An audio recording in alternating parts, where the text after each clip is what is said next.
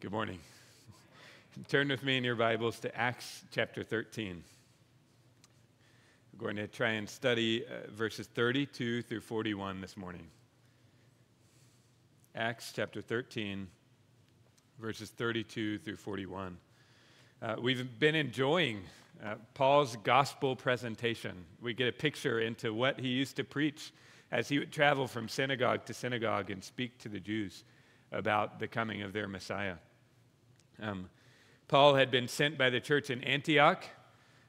He traveled with Barnabas across the island of Cyprus, and now he's gone up to a different Antioch, Antioch in Pisidia in mainland Turkey, modern-day Turkey. And he's given permission there to stand in a synagogue and speak this gospel message. So far, his message has been so gentle, so loving. He finds common ground with them right away. He speaks to them as brothers, as fellow Jews. The first week that we studied this, in the beginning of his message, we saw that he lays this foundation of God's character as God worked in the history of Israel. Last week, we saw him really lay out the facts of the gospel. Christ died, Christ was buried, Christ rose, and then he appeared to all the apostles. Well, now he's going to challenge them. He's going to bring an appeal to his audience and invite them to believe this message. They know who God is, they know what he's like, and now they know the facts of what God has done in their days. And Paul is going to invite them to believe this and receive forgiveness of their sins. As he does, we're going to see 4 gifts of God in Paul's message today. 4 gifts of God. God gave careful promises. He gave resurrection life. He gives freeing forgiveness. And he gave clear warnings. 4 gifts of God. And the first one, I'll let you know, he's speaking to men in a synagogue who know the scriptures, and he's going to get a little technical. And we're going to step through that together and try and be careful together as we study those promises. But 4 gifts of God, the careful promises, resurrection life, freeing forgiveness, and clear warning. So follow along. I'm going to read the text, the whole text, and then I'll pray and we can jump in together. Acts 13, verses 32 through 41. Paul says in the synagogue, he says, "And we bring you the good news that what God promised to the fathers, this he has fulfilled to our children by raising Jesus. As also it is written in the 2nd Psalm, 'You are my son, today I have begotten you.' And as for the fact that he raised him from the dead, no more to return to corruption, he has spoken in this way, 'I will give you the holy and sure blessings of David.' Therefore he says also in another psalm, 'You will not let your Holy One see corruption.' For David, after he had served the purpose of God in his own generation, fell asleep and was laid with his fathers and saw corruption. But he whom God raised up did not see corruption.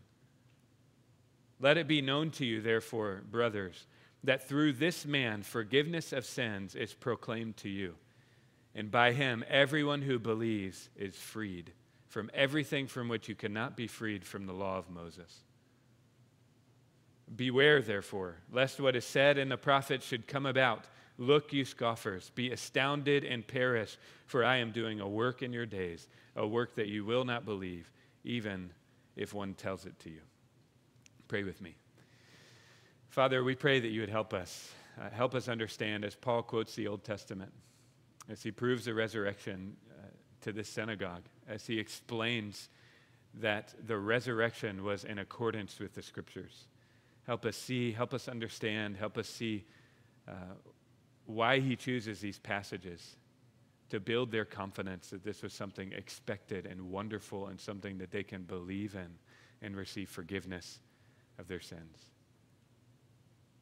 Help us all in this room believe this message with all of our hearts, that Christ died for the forgiveness of sins, that Christ was raised. Help us believe it. Help us be confident.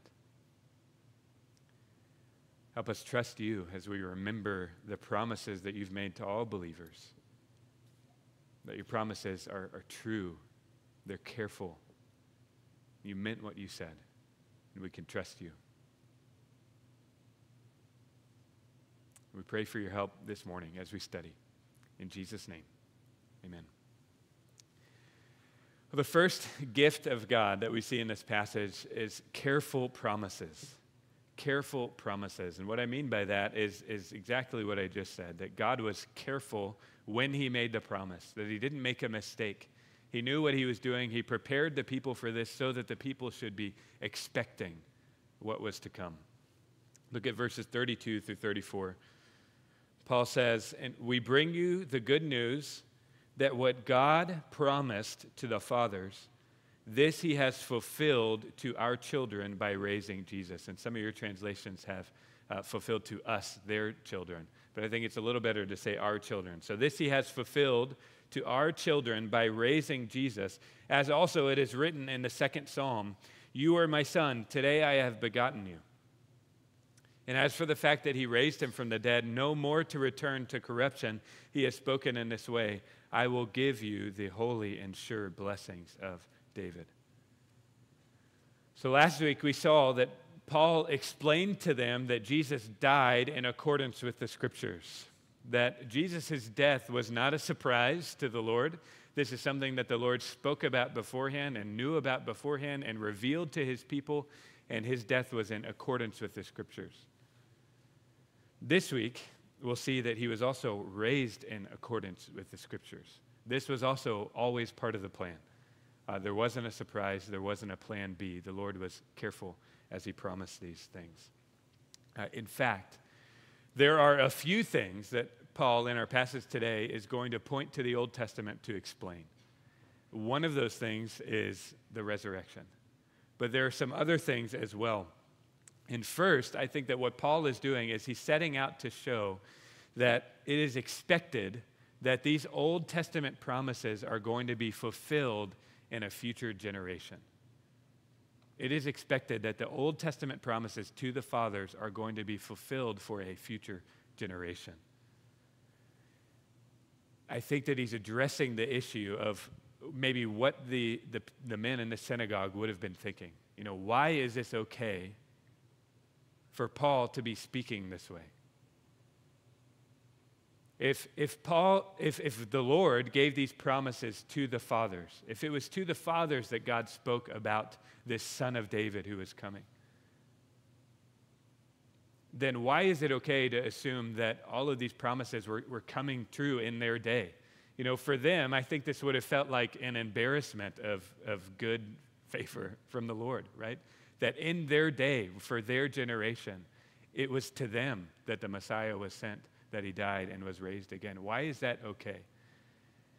I think that's what Paul is trying to show, is that it's more than it's just okay.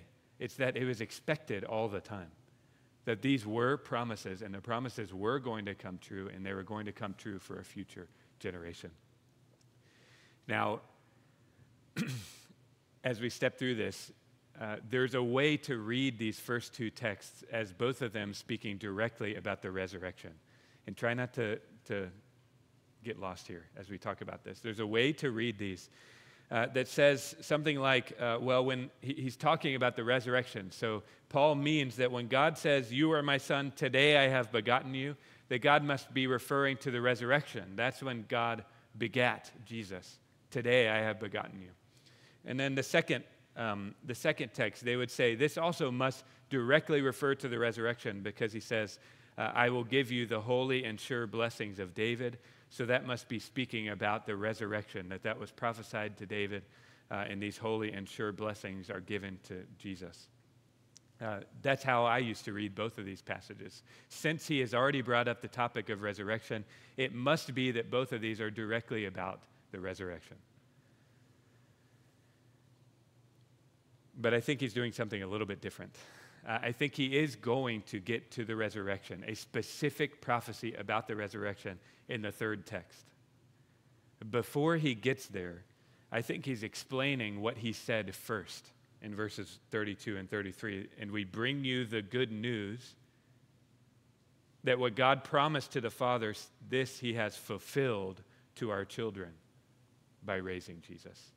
So he's going to get to the resurrection in the third text, but I think first he's explaining how these promises work and that it's okay for them to apply to them and their children as they see these things fulfilled before their eyes. I think this is a better understanding of the first text about Christ being begotten, because the Gospels are full of language that the Son had already come, right? The Son had already been given. We would say the Son has already been begotten when he came, when he was incarnated. The second text, this is also a better understanding of the second text, because if you look at that verse, I will give you the holy and sure blessings of David, the you there, for some reason, translators still don't use the word y'all, which I really think they should, but that's plural. It's plural in the Old Testament, and it's plural here as Paul quotes it. So he can't be just directly saying that this was a prophecy about Christ, how the Messiah has the sure promises of David, because it's plural. That wouldn't make sense. He's saying something about the recipients of these promises that the Lord has given, that the Lord is giving y'all these promises. So if I lost you, let me try and say it succinctly. I think Paul is making a three-part claim to this synagogue. And the three-part claim is that God made promises to the fathers about Jesus, and that those promises, at least some of them, are being fulfilled in their generation. And that one of those promises that's being fulfilled in their generation is that Jesus would be raised from the dead. So God made promises to the Father that were fulfilled in their generation, and one of those promises is that Jesus was raised from the dead. I think that in support of those three claims, he's quoting three texts. The first two texts deal with those promises. The third text deals with the resurrection. So if you're up for it, I want to go on a little journey. You can just listen if you want, but I encourage you to flip along with us. And the first place we're going to go is none of the texts that he quoted, but is 2 Samuel chapter 7, where we hear about the Davidic covenant. So turn in your Bibles to 2 Samuel chapter 7. You might remember this chapter. What has happened so far in this chapter is that David comes to the Lord. He offers to build the Lord's house. Do you remember this? Referring to the temple. At first, the prophet tells him, yeah, sure, that's great. Do all that's in your heart. But then the Lord reveals to him, no, that's not for David to do. And the Lord sends a message for David about how it's his immediate descendant, his son, who is going to build the temple. And he talks about Solomon.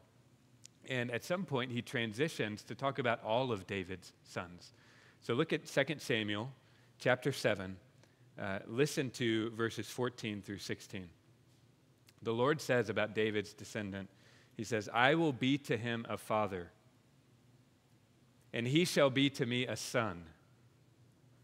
When he commits iniquity, I will discipline him with the rod of men, with the stripes of the sons of men. But my steadfast love will not depart from him, as I took it from Saul, whom I put away from before you.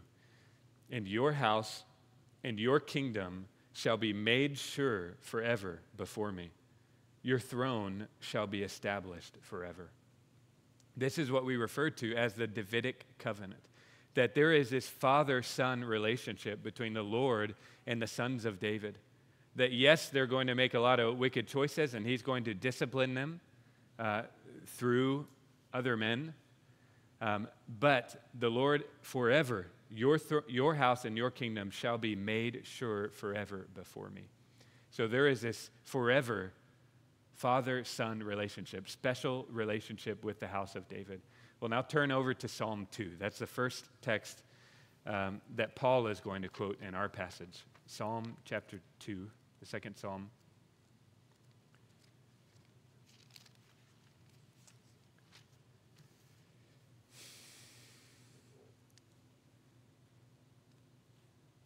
Again, what we see in this psalm is the Lord using this son language to talk about a descendant of David, this one who is to come, this promise to the fathers.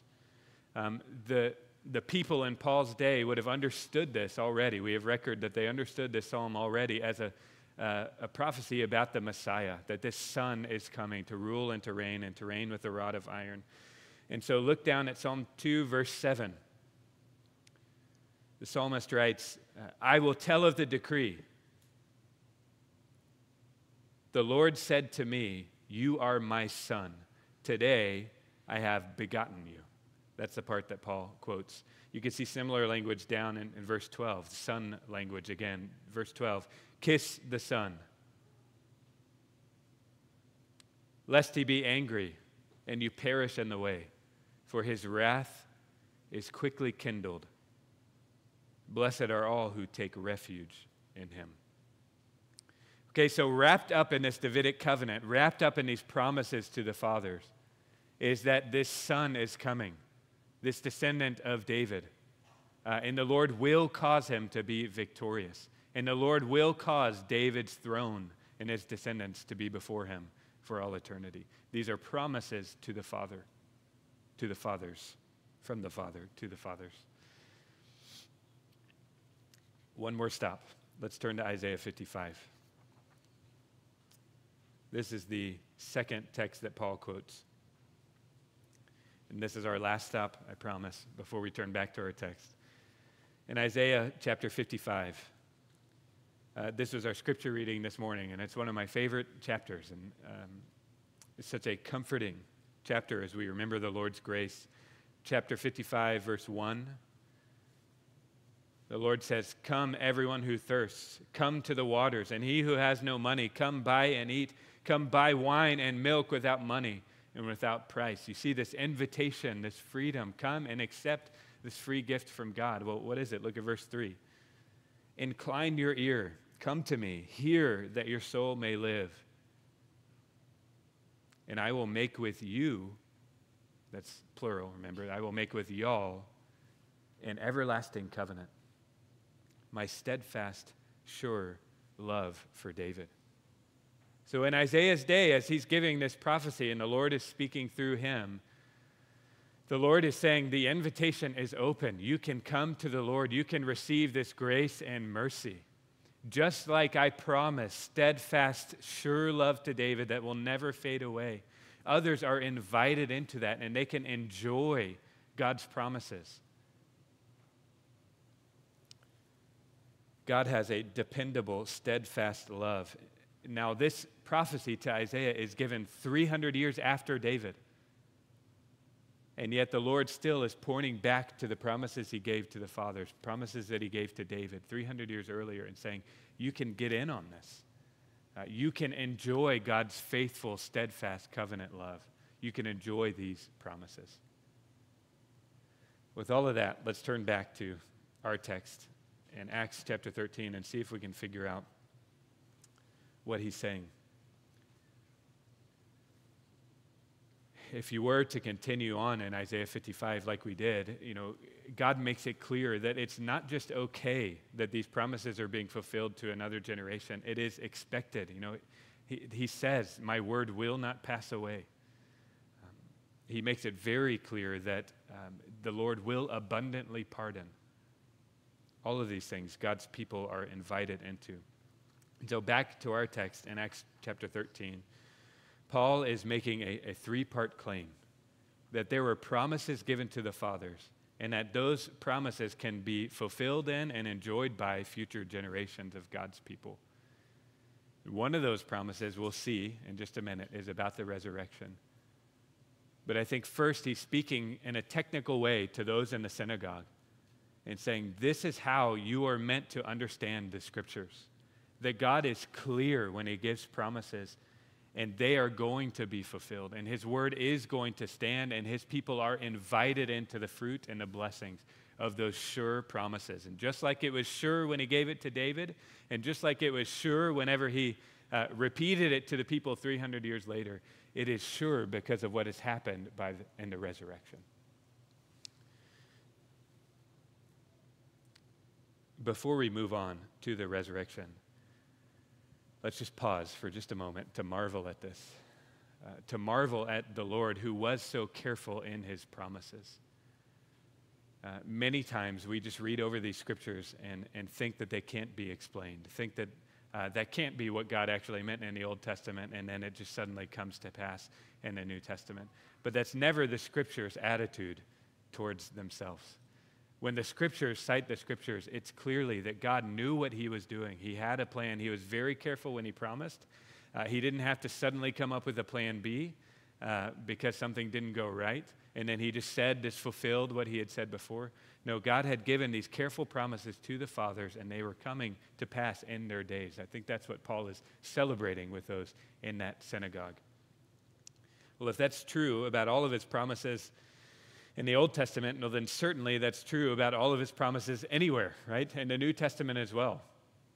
You know, when God promises that those who confess and come to him receive forgiveness, and he's faithful and just to forgive them, he meant it when he said it. There is not some plan B exception of, oh no, God didn't think about that sin. You know, he can't forgive that one. Or God didn't think about this person. That person sinned too much. Okay, yes, for the most part, anyone who comes can be forgiven, but I forgot to mention this one kind of person. You know, that's never how God's word operates, right? He is so faithful to do exactly what he's written, and he was careful the first time he said it. If he didn't mean it, he wouldn't have said it. We could trust God's promise of forgiveness. We can trust God's promise that no temptation will overtake us that is not common to man. Have you thought about that one recently in the New Testament? It's humbling, right? Because we like to think of our situation of nobody's been through what we've been through. We like to think of ourselves as very special. You know, of course I sinned in this way, but if people only knew my situation, if people only knew my background, well, the promise from the Lord is he's not going to let anything come into our life that's not common to man. He's always going to provide a way to escape. You are not a plan B. God did not forget about you when he made those promises. He is careful when he promises. And he meant what he said. Jesus was careful when he promised that the Father knows that we need food, we need drink, we need clothing, and we're not to be anxious. Instead, we can have the freedom to seek first his kingdom and understand that all those things will be added. Jesus was careful when he said that. He knew what he was saying. You know, I could go on and on and on. We could list any promise in the book, right? Because that's how God's promises work, is that he was careful. He knew what he was saying. We can trust what he says. We don't fall through the cracks.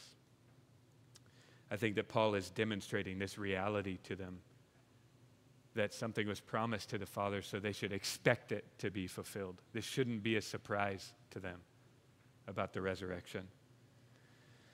And that's the second gift of God in our text, the resurrection. Resurrection life. Look at verse 35. Therefore, he says also in another psalm, you will not let your Holy One see corruption. Now, if we back up to verse 34, it says, as for the fact that he raised him from the dead, no more to return to corruption, he has spoken in this way, I will give you the holy and sure blessings of David. Therefore, he says also in another psalm, you will not let your Holy One see corruption.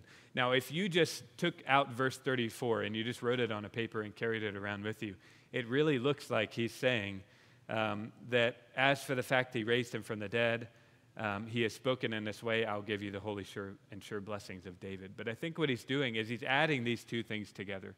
I think he's saying he's spoken in this way and that these promises are sure and they were going to be fulfilled. And one of those promises is this resurrection. And I think that's why he uses that word therefore at the beginning of 35. He puts it all together and says, therefore. He says also in another psalm. So this is what Paul has been leading towards as he's been trying to show that the resurrection is in accordance with the scriptures. This psalm, Psalm 16, that he quotes from, we're not going to turn to today. We've already dealt with this one in a technical sense as well. If you remember, Paul quoted from this exact same psalm, Psalm 16. And if you remember when we studied it together, most of the psalm is about David. It's David speaking about his situation. And in verse 10 of that psalm, he says, for you will not abandon my soul to Sheol. And we'd understand that to be about David. David is saying, I know you're not going to abandon me. But then in the next half of the verse, he grounds that assurance in a statement about God's Holy One. He says, for you will not abandon my soul to Sheol, or let your Holy One see corruption. And both Peter and Paul in the book of Acts take that as a clear messianic prophecy about how the Messiah even though he would die, he would not see corruption. His body would not see decay. We know it's not about David because his body did see decay. Peter says, we know where his tomb is to this day.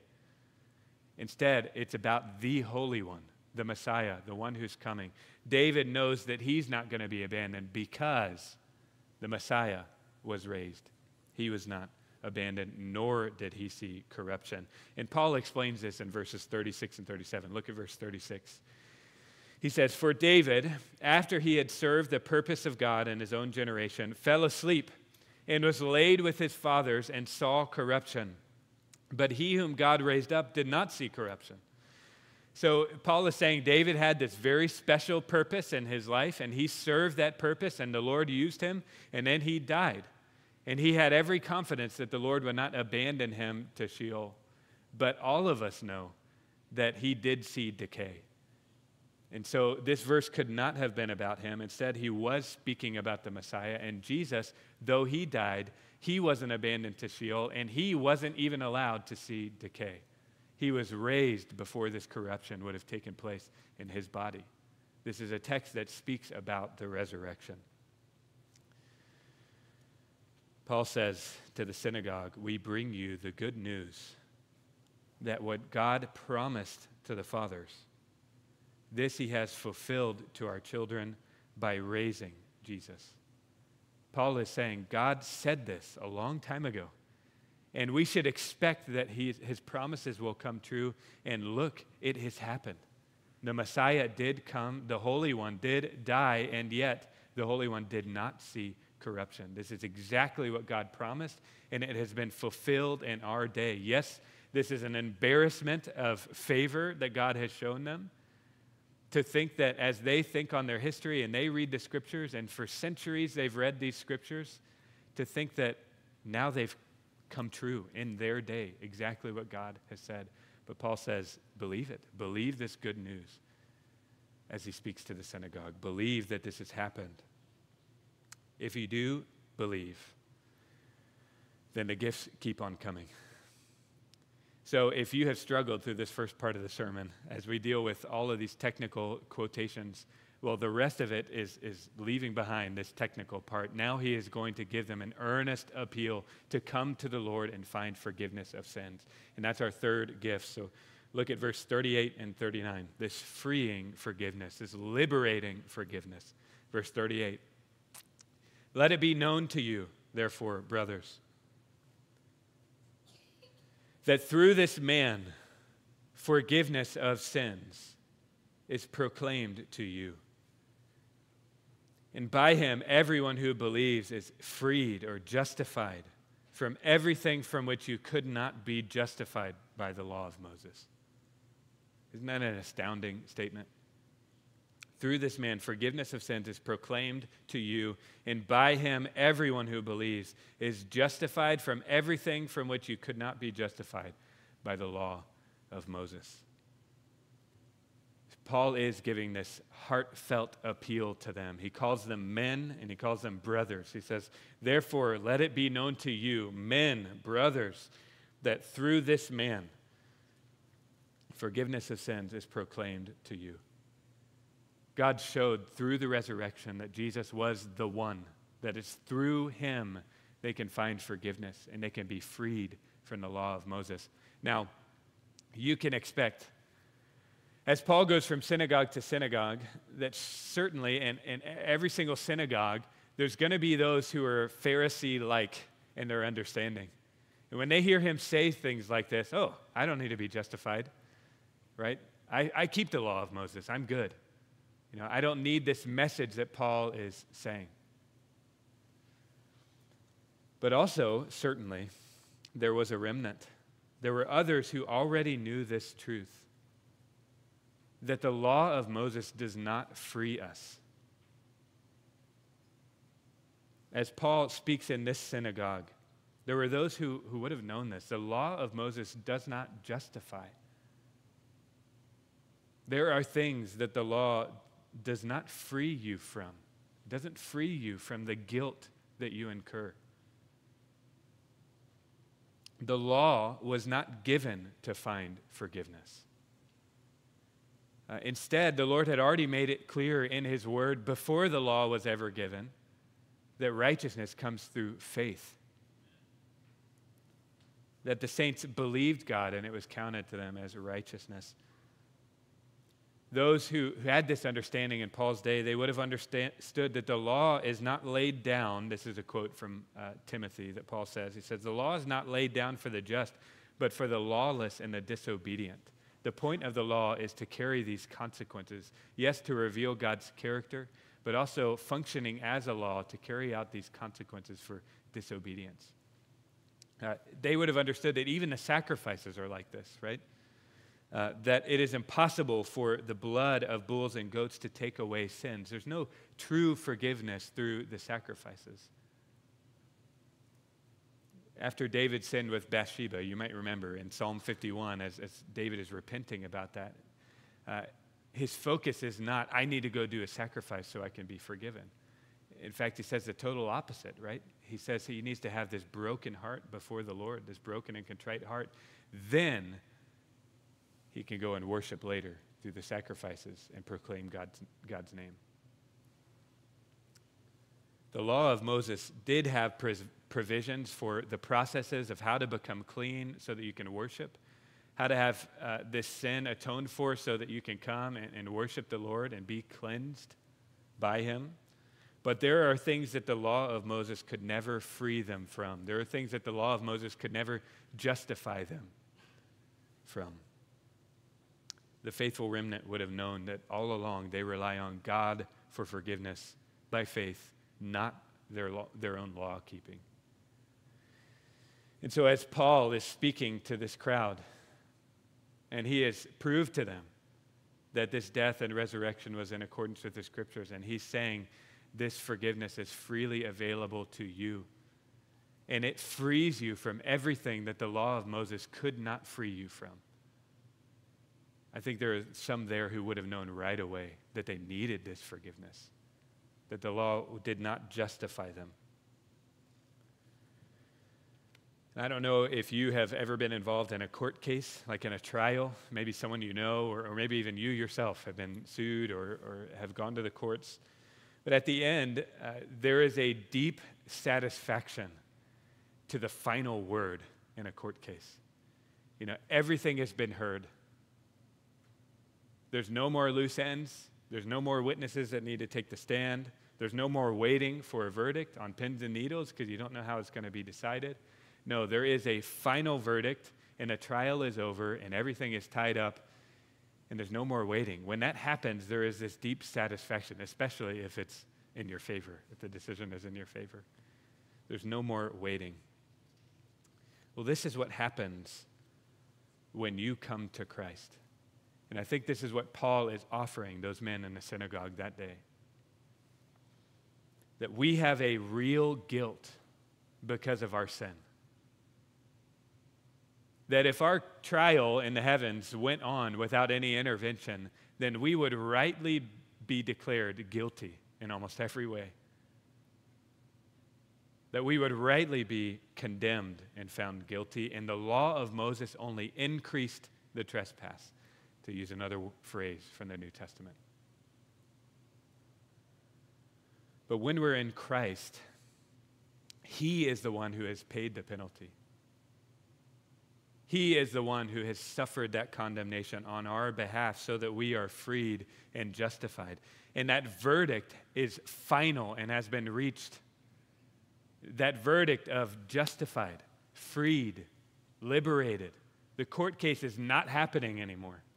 The court case is over and the verdict has been reached, and it's an eternal verdict, and it's a verdict of freed, forgiven, innocent, declared innocent because of what Christ has done on the cross.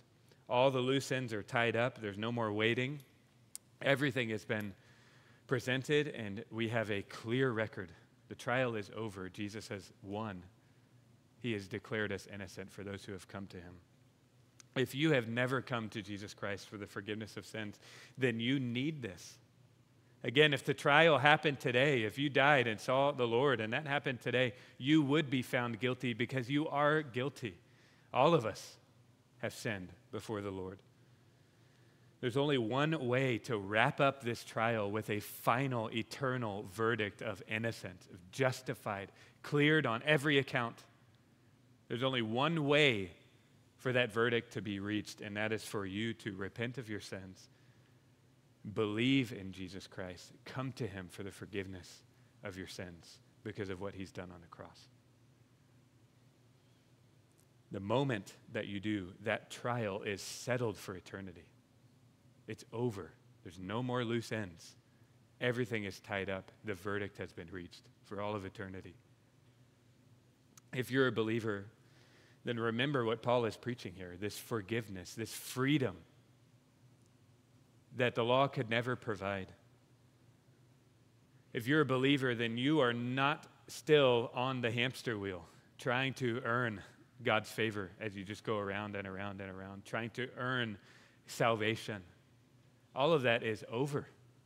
The trial is over. The verdict has been reached. You have been forgiven of all of your faults for all of eternity. You have been liberated. So take joy and have confidence and spread that news. It is such good news. It's a gift of God. Well, the fourth gift of God is clear warnings. God gave clear warnings. And listen to what Paul says next.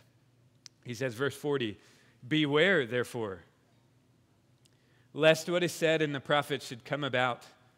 Look, you scoffers, be astounded and perish. For I am doing a work in your days, a work that you will not believe, even if one tells it to you."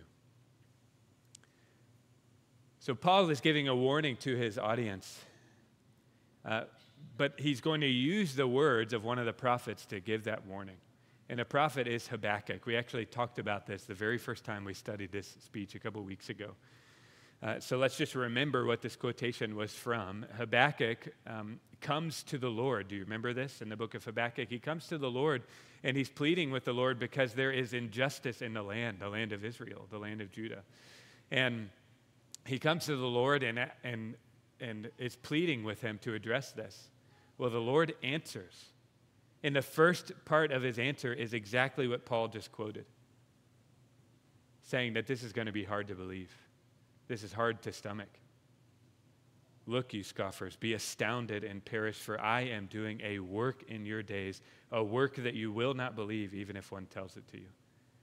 And then God goes on to tell Habakkuk what that work is in his day, is that he's bringing Babylon, the wicked nation of the Chaldeans, he's bringing them to come and discipline his people because of the injustice in the land and because of their idolatry.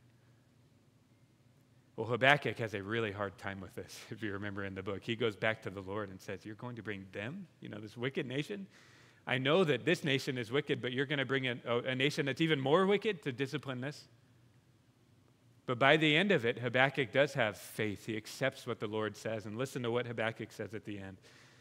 One of the most beautiful parts in all of Scripture. He says, "I hear, and my body trembles. My lips quiver at the sound, and rottenness enters my bones.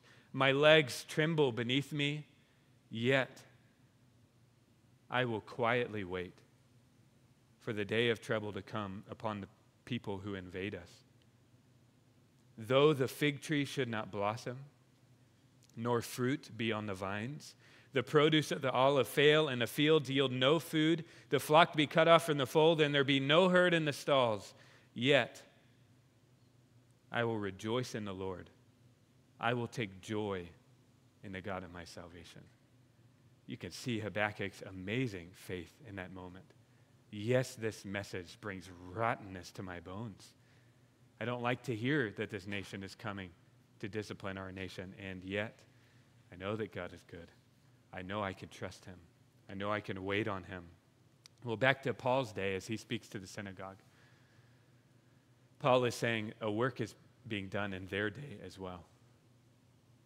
For their generation. It was in their generation that Jesus Christ came and died and rose again. The Messiah has come, and his own people put him to death. But God raised him, and it's only through him that they can find forgiveness. So Paul says to them, he says, "Beware, therefore, lest what is said in the prophets should come about."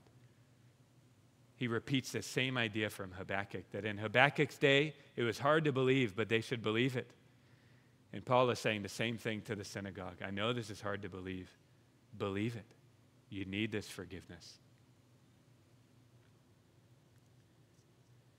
Well, God does not have to give warnings. This is a grace from the Lord.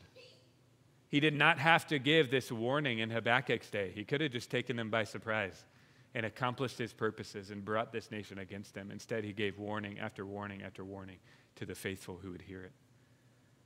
Well, Paul did not have to give this warning to his audience. And yet God wants them to be warned, to know that this man, Christ Jesus, is their only option. This one who died and was buried and who rose again, he's their only option. He's the only way. It's not through the law of Moses. The only way to find this forgiveness is through this man. Paul gives this clear warning to them. Even if it's hard to stomach, it's true. And again, the same goes for you if you're an unbeliever. If you've never come to the Lord for the forgiveness of your sin, sometimes it can feel like rottenness in our bones to hear that we are sinners and that we deserve hell. It feels like rottenness to hear that we're sinners and we deserve condemnation. It feels like rottenness to accept that there is nothing we can do in our own power to fix that situation. We don't like that part of the message. I understand that that can feel like rottenness, but beware, to use Paul's word. Just because something feels hard to accept doesn't mean it's not true. And it is true. And what Paul is offering them is the only way to salvation, and it's the only way to salvation for you.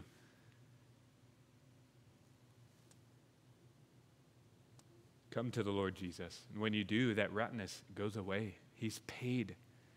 The trial can be over. The verdict reached. Innocent forever because of what Christ has done on your behalf. You need that. You need your sins to be erased.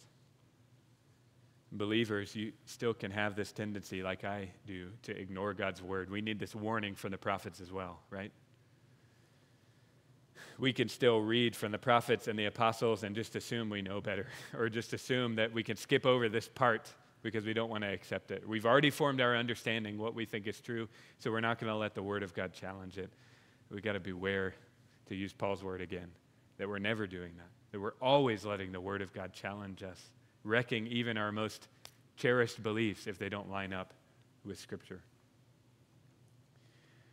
Well, we've seen a lot today in our passage, and I know it was a lot. I know that we were juggling 4 different generations, right? You've got David's day, you've got the people hearing in Isaiah's day, you've got Paul's day, and you've got our day thinking back about all of these promises. We're also sorting through 4 different Old Testament passages. You've got the one from Psalm 2 and Isaiah 55 and Psalm 16 and then Habakkuk. So I know it was a bunch to sort through today. But I think you can clearly see what Paul is saying to the synagogue, that he has laid a foundation that this is what God is like, and it is consistent with this gospel message. And here is this gospel message. Here are the facts of first importance of the gospel. Now believe it. This is something God revealed to the fathers, and now it has come to pass. Believe it, that Jesus Christ has been raised from the dead, and you can find forgiveness of sins. It's such a clear and compelling message to these men in the synagogues. God gave careful promises to the fathers. He did not have to activate a plan B when Jesus came. He had already told it beforehand, and he knew exactly what he was saying. And all of his promises are careful promises. So we can be amazed at God's faithfulness. We can be amazed at his careful, true words through the prophets. We can be amazed at the resurrection. We can be amazed that God so freely forgives us, even though we don't deserve it. And while we're amazed, we can remember God's careful promises to us, that he forgives all those who confess and come to him. That he's only allowed temptations and trials in our life that are common to man. That he provides all that we need, physically, spiritually, anything we need, the Lord has provided. Let's pray. Father, we pray that you'd help us remember your promises. Remember that you were careful in your word, and your word stands forever. Help us remember that you accomplish through your word what you said you would accomplish. That you bring things about in human history, and that you work in our hearts. That you are the sovereign one who knows all things, including the future. And you're careful when you make promises. Help us believe. Help us trust in every way.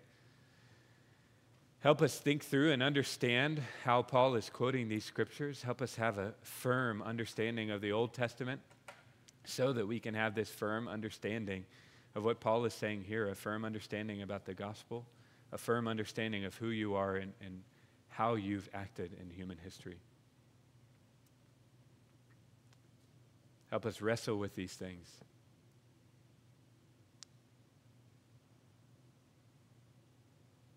We thank you, Father, for the liberating forgiveness that we have in Christ.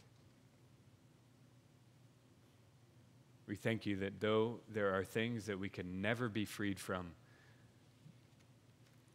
through the law of Moses, we thank you that we have been freed in Jesus Christ.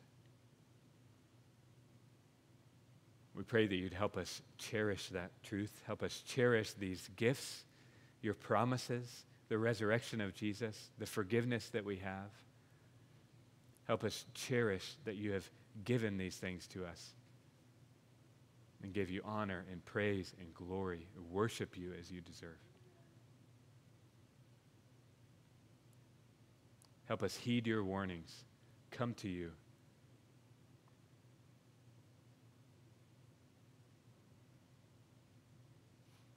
In Jesus' name, amen.